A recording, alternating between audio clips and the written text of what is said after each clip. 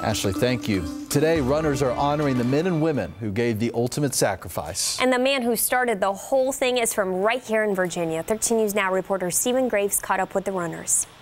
Honks and backed up cars on Shore Drive. It's not because of the normal morning rush, but something special. To come into my home state of Virginia, been such a rewarding moment. Between the police and sheriff escorts are runners, some civilians, others veterans. It's an organized effort by George Lutz called the Run for the Fallen, honoring every single individual who gave their life while serving or as a result of serving.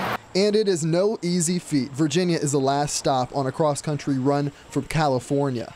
They've been at it for 4 months now. The end is Arlington National Cemetery. This journey has been physically and emotionally exhausting. Yes, the weather is grueling at times. Your body aches. Lutz says meeting families along the way, though, makes it all worth it. At certain points, they stop, say a name, one of 20,000 service members who lost their lives over the last 18 years since the bombing of USS Cole.